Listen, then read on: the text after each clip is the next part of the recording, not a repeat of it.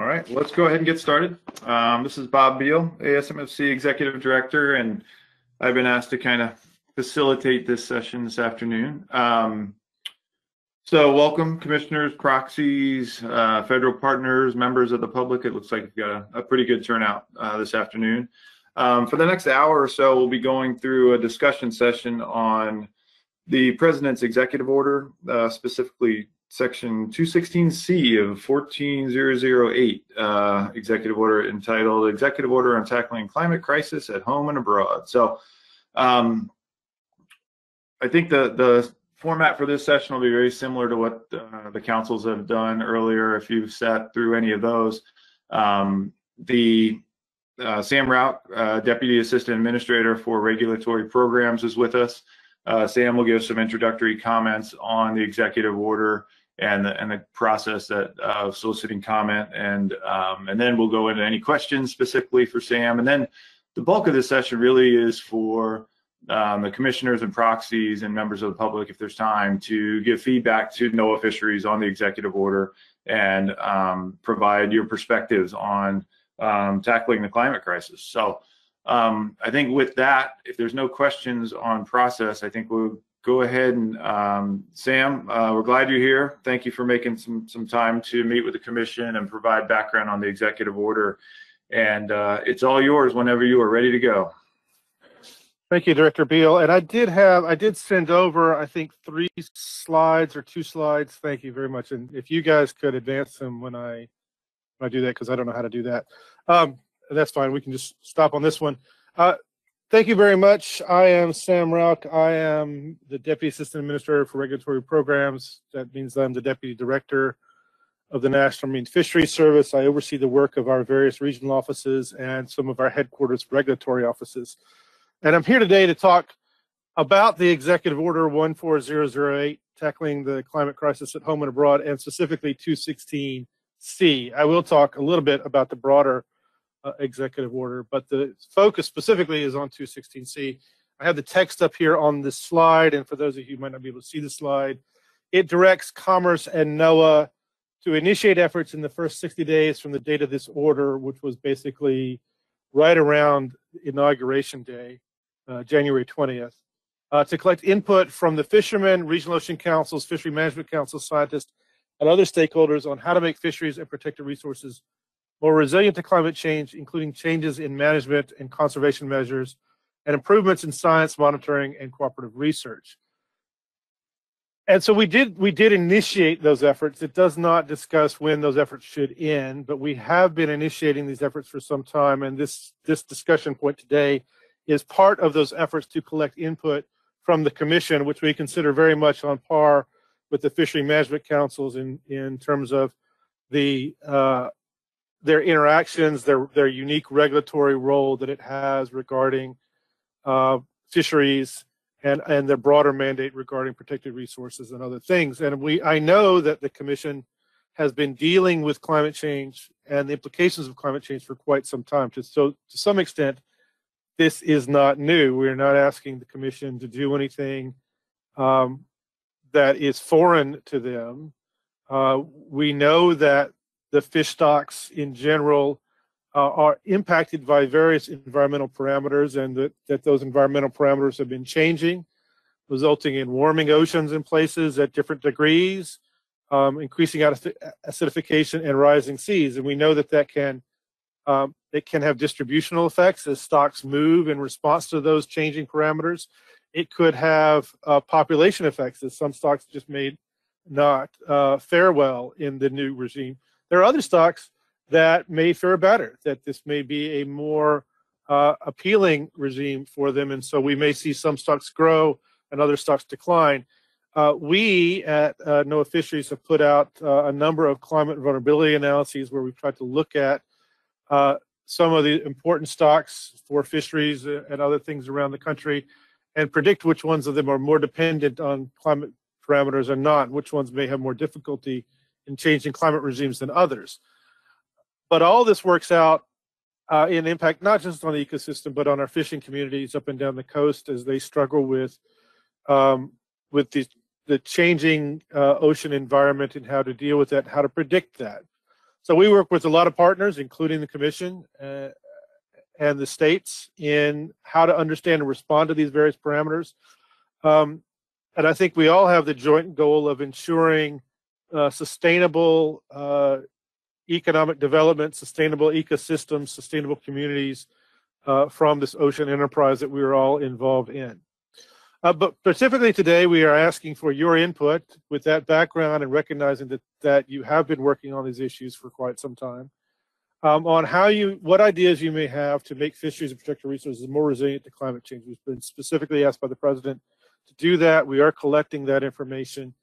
As I indicated at the outset, the process was to start within 60 days, and I think we met that target. But there's no specific endpoint. We do intend to collect any opinions, views from the Commission as we are with the councils. We recognize that the Commission doesn't sit in constant session, and so we are very pleased with anything you get with us today. But if you give us input in the future, we will also take that into account, not only in our positions that we take with the Commission, and we do have a seat on this Commission, but also the way that we deal with other fisheries that are important to the states that make up this Commission.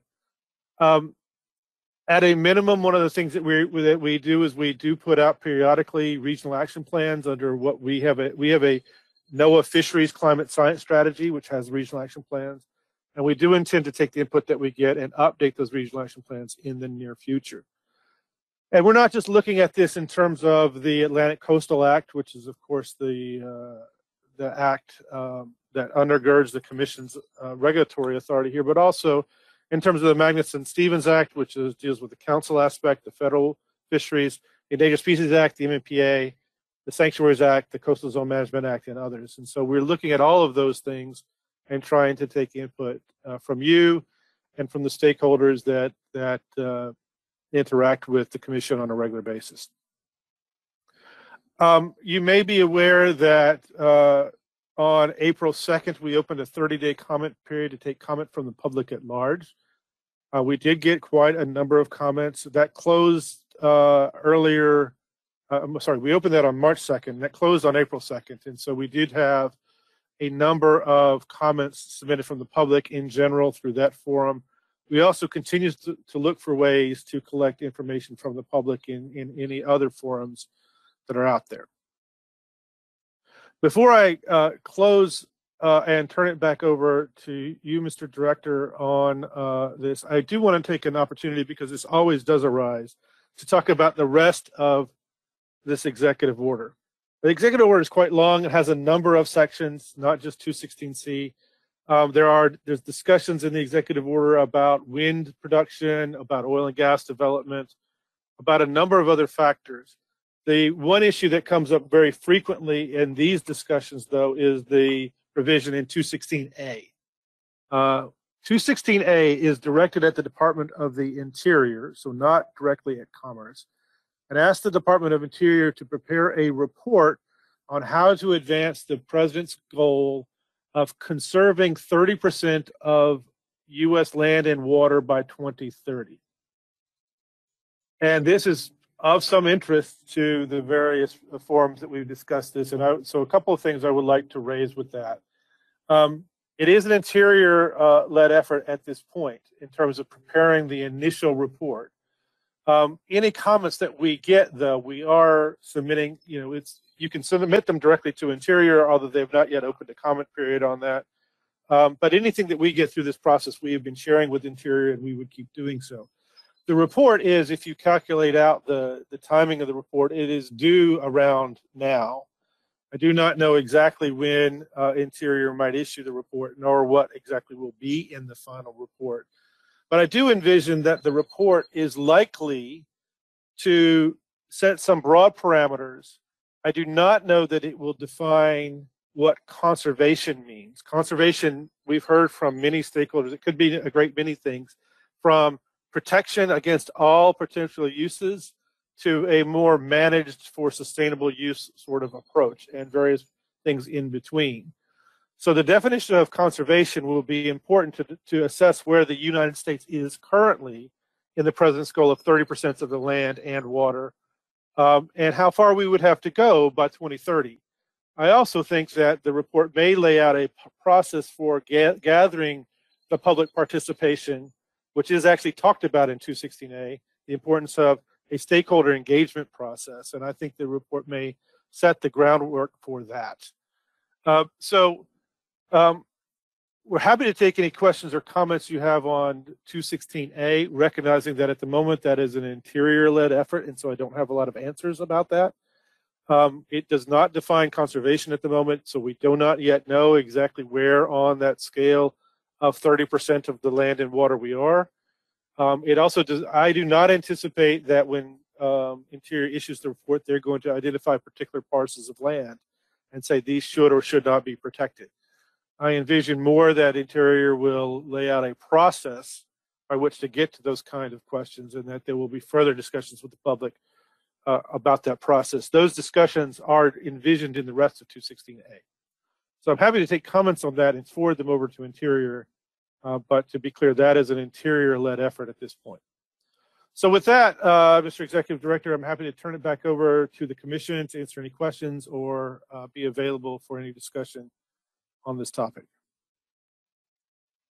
Great, thank you, Sam. Really appreciate your comments, and you know, appreciate you recognizing the role of ASMFC. And you know, we find ourselves in a, given the range of ASMFC from Maine through Florida, we've got a kind of a unique perspective on the entire East Coast and a unique ability to react to the impacts of climate change. And we're trying to keep up. There's a whole lot of within our jurisdictions changing very quickly with climate change, and I think this effort by the president is great, and getting feedback from, you know, all of our commissioners into the process is definitely appreciated. So with that, are there any questions specifically to Mr. Rauch on section 216C or the process that will follow the input from ASMFC and the process from all this input from all the stakeholders moving forward?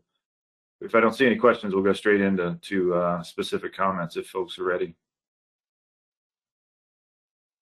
All right, I see no hands, so I guess you get off easy, Sam, with no questions, and we'll move right into comments. And Sam, you know, if you, after there's a comment, if you would like to respond, just you know, feel free to jump right in and respond. If you don't have a response other than thank you, and we you know, appreciate the time, and we'll forward your comments along. That's fair too. So a couple of hands are up, and I'll start working my way through the list. So let's start with Chairman Kelleher. Pat, please go ahead.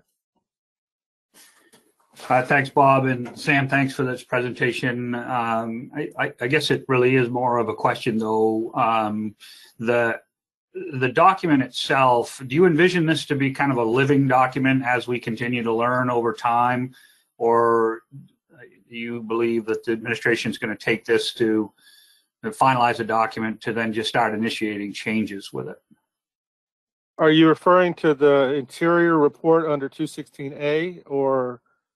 No, the broader climate conference. Well, I don't. Yeah, thank you. I do not envision that the president is going to alter the executive order.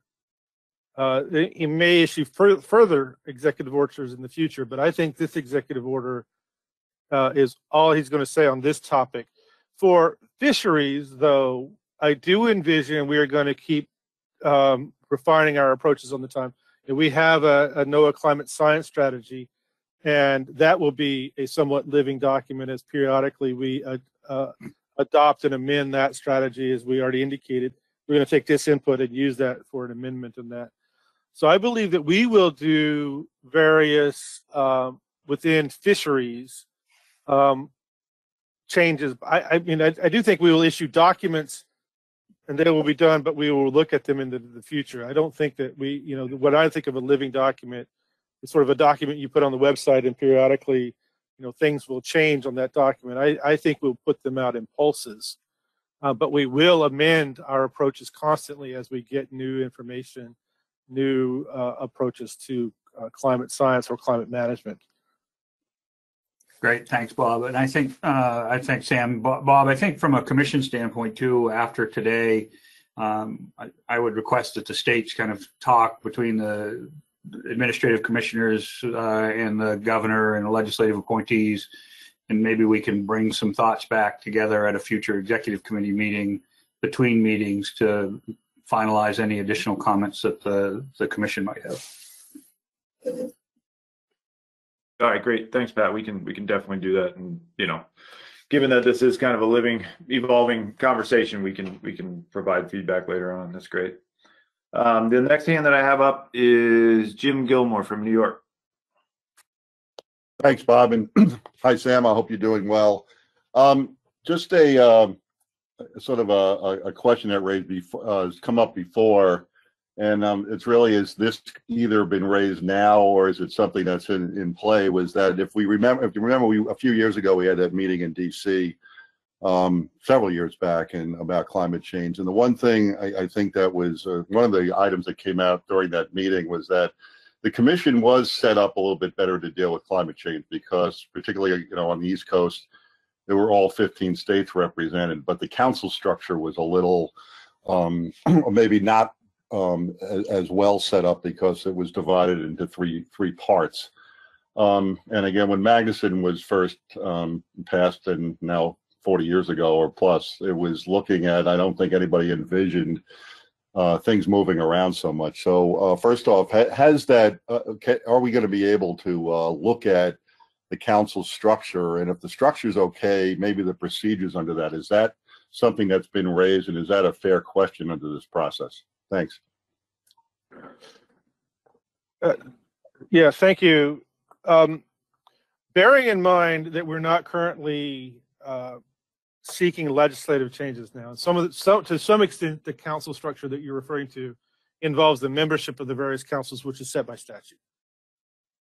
It is perfectly fine if the commission or individuals want to give us those recommendations, but at the moment, we are not looking for a legislative fix or not. I mean, the president will consider that, as they do as presidents consider all requests for legislation, and may or may not support something like that. I certainly think that to the extent that you are discussing things you can do that are less than a legislative change, we would be interested in that. We would want to discuss with the councils, and the states sit on those councils, and the states are important players in that councils, and so the states often have various views that we want to take into account. But I do want to make clear that when the executive board talks about how to make fisheries more resilient, when we think about fisheries, we're not just thinking about fish in the ocean. We think about the fishermen and the communities that they come from. That's what makes up the fisheries. It's not just the fish in the sea. And so when the fish in the sea move, it does have effects up and down the coast as they become available or not available to various communities. And so, you know, we're looking at to make that entire enterprise, not just the fish, but the communities and the fishermen that they rely on, more resilient. And to the extent that we need to look at governance structures, hopefully with less than legislative changes to those governance structures, I think we are very willing to look at that question.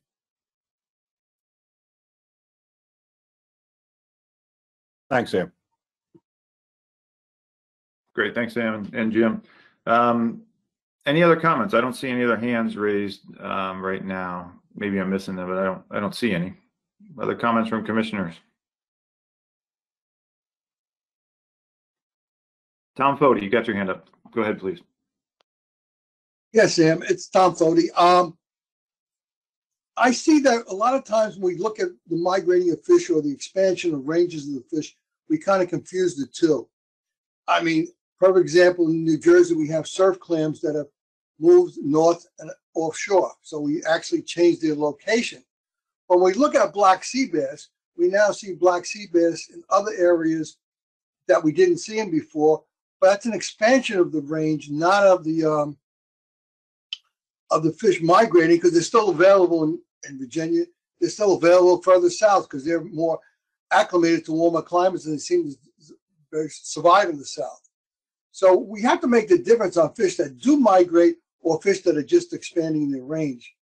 And the tendency has been just to look at them as migrating from one area to another.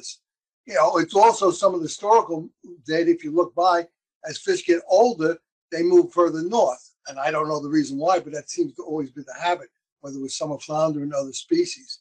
So we need to take that in consideration when we start juggling and saying, well, the fish are not no longer here, they're not, because they are sometimes here. And I think this gets confusing to us as managers. How do we handle that? Or we confuse the two scenarios. So we need to straighten that thing out, I think. Yeah, thank you, Tom. I appreciate those distinctions. And it is really hard to talk about generalities because the various stocks, many of them respond very differently. If you look at our climate vulnerability analysis, we do look at some species that are winners, for lack of a better term, and others that are losers because they are more or less affected. And it is hard to pick out what is causing the trend. You know, fishery managers like to look at long time series.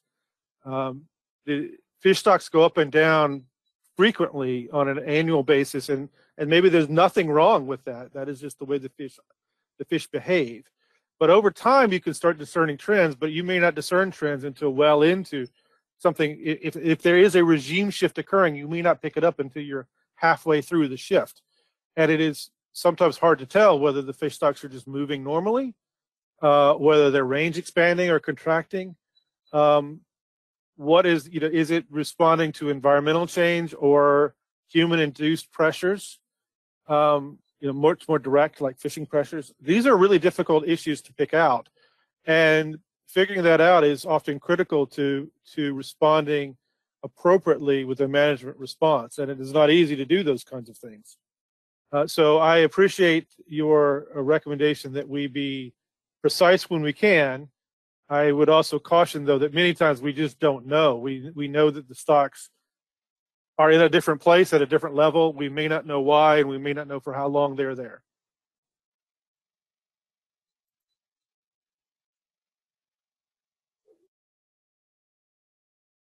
Thanks, Sam. Other hands from commissioners or proxies or any members of the public at this point. Richie White from New Hampshire, please go ahead.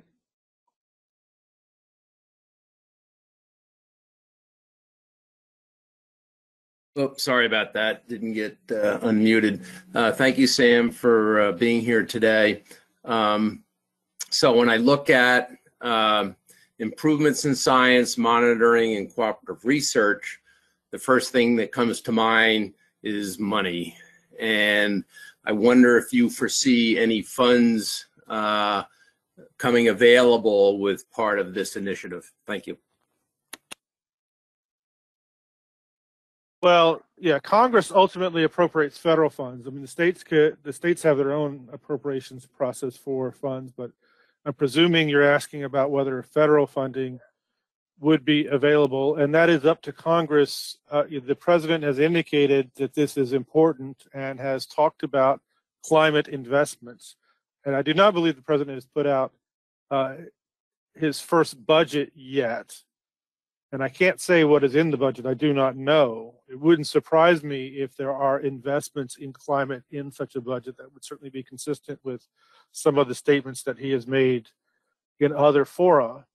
But we can't know that until we see that. Whether or not that reaches down into fisheries issues or not, I cannot say.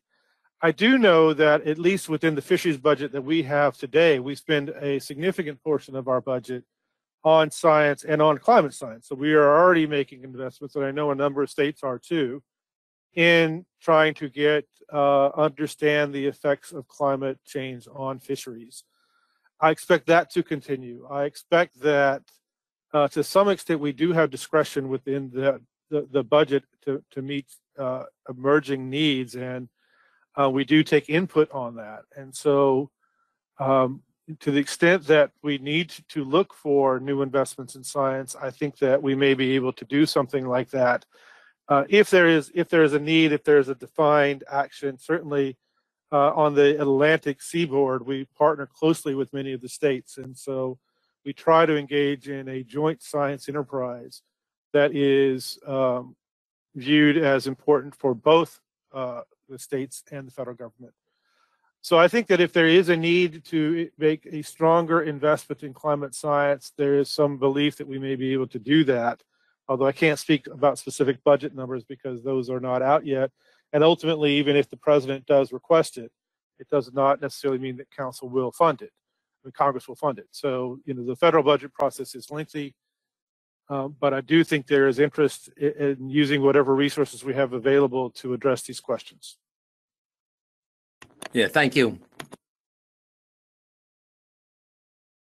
Great. Any other hands? Not seeing any on the list right now.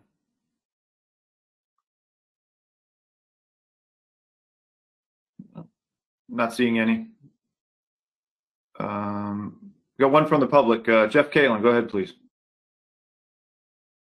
Yeah, thanks, Bob. Hi, Sam. Jeff Kalen with Lunds. I just, listening a lot on this topic, but I just wanted to thank you for your remarks about perhaps the agency's message to Interior on the 30 by 30 with the idea that we would inventory, the protections that are already in place. I'm very, very glad to hear you say that.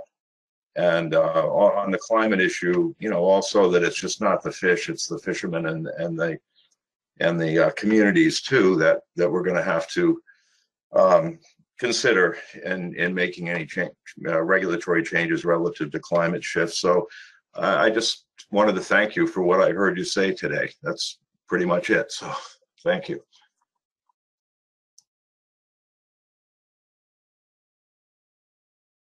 Great, thanks, Jeff. Another member of the public, Julie Evans.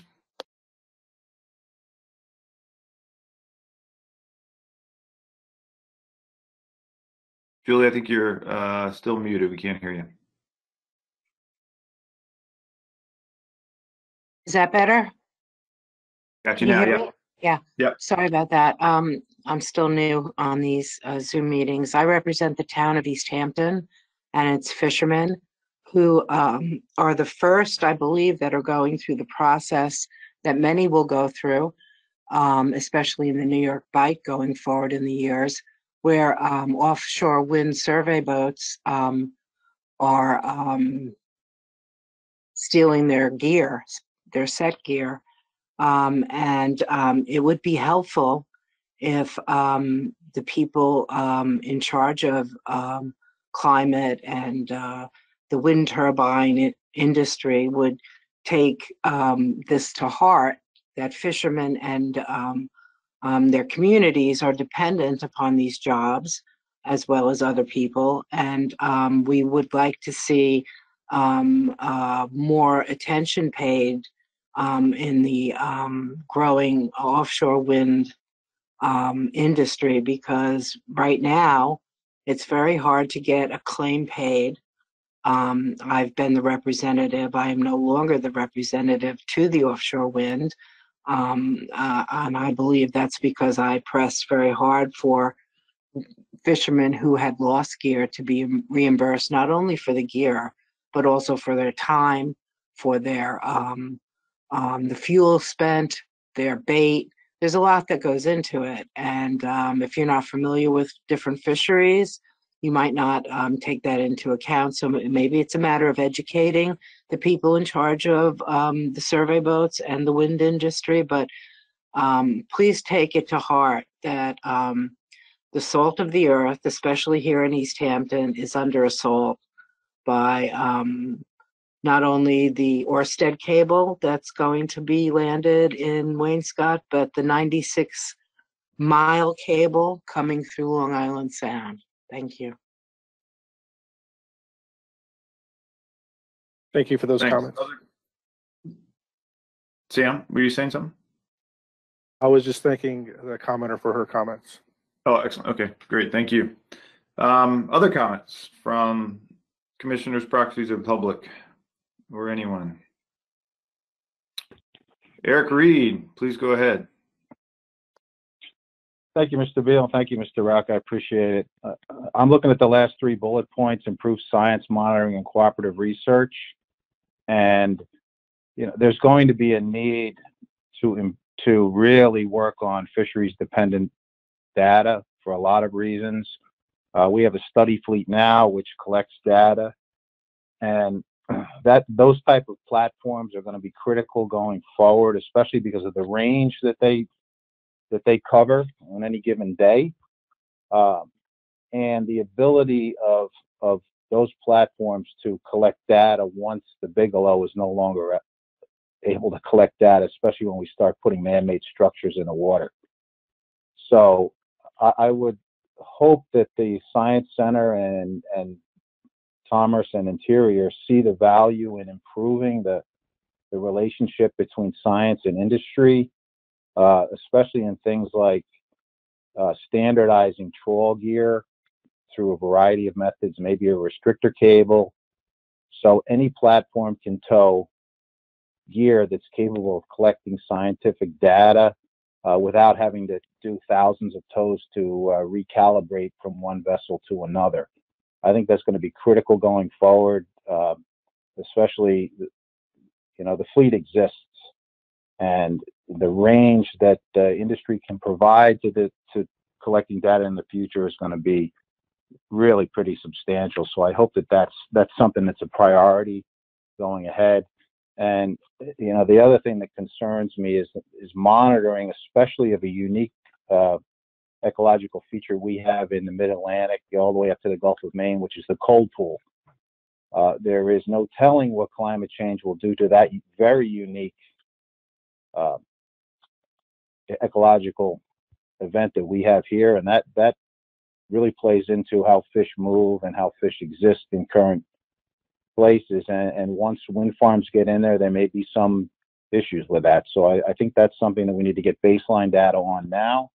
And if the industry can help with that, I think that's a money well spent. So thank you, Mr. Rack.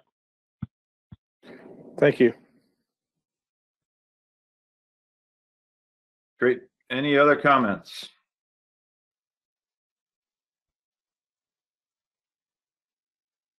Not seeing any other hands going up, Sam.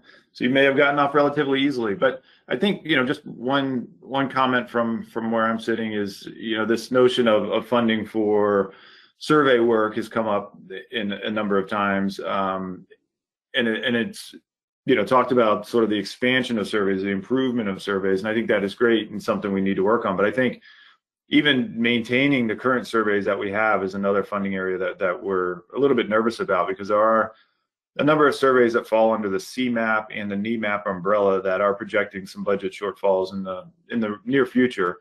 And we don't want to lose any ground, and we don't want legs of those surveys to have to be canceled and those sorts of things. So I think that's part of this funding question as well. The two science centers on the East Coast and the state scientists do an amazing job of sort of projecting the impacts of climate change and where the fish are moving and where they have moved, and predicting where they're going next, which is tricky.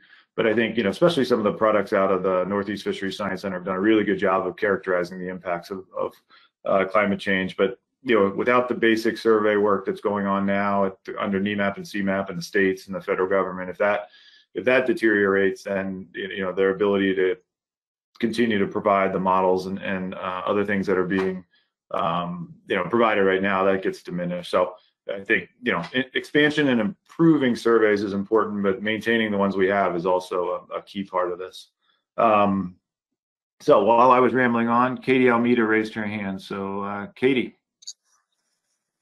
Thank you. Can you hear me? Yes. Okay. Katie Almeida from the Town Dock. I wanted to just touch upon shifting stocks. I would like to see, and I know many others, especially from the north, would like to see the flexibility in management to be able to figure out how we can take advantage of accessing new species that are expanding or moving into our waters. And I know that would also like to see what changes can be made of how we can have a say in that management. As someone from Rhode Island, we make a living on mostly managed mid-Atlantic fishery species. And we don't have a say in how those fish are managed at the table. We can be on the APs and we can have a liaison, but I think we should be able to be involved from the start to the end and have full representation. I'll just speak for Rhode Island for myself, and I'm sure the other northern states might, have an opinion on that as well. Thank you.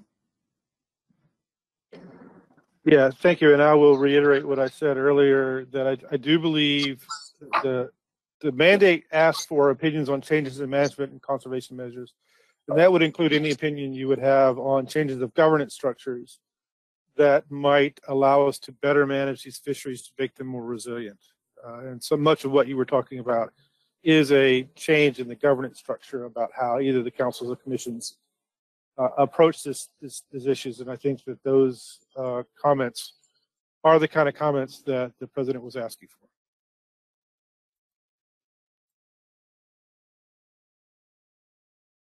Great, thanks. Any other hands from anyone?